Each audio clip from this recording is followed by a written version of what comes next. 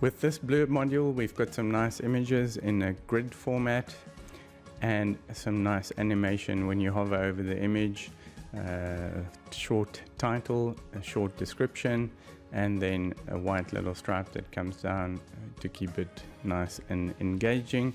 Most important here is that you keep a very short title and a short description. This is designed to be a numbered list, so you've got service 1, service 2, service 3, and then if you extend them on 7, 8, 9, it will automatically count up the numbers as we continue. So it's really intended to be a click through to go to another page. So for that reason, you want to keep a short title and a short description, just enough to get someone to click through.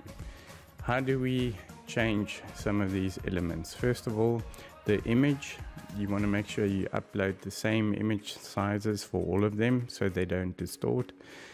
You've got 635 pixels by 422. Let's open that up. Here we can change the title, make it a little bit longer. There we go, and of course we can make this longer as well. Add that to the end there, but we want to keep it as short as possible for the best result. There's the image, and that's a wrap for this. That's content. So design, we might want to change it to black, for example. Let's do a quick preview. Yeah, this, as you can see, it's quite small over here. This text will fit on a larger view, so don't worry about this. We want to change this color to black. Let's go ahead and do that. Text color, change that. There we go. Body color, body font.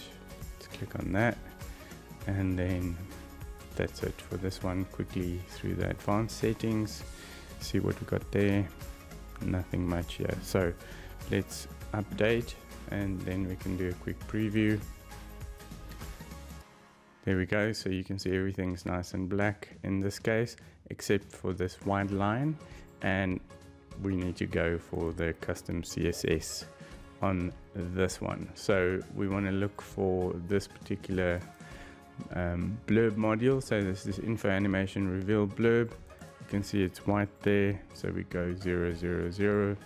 That's the X color for the black. Let's just copy that, and then you're simply going to paste this into the custom CSS box for the page. Let's click save, click update, and then we can reload.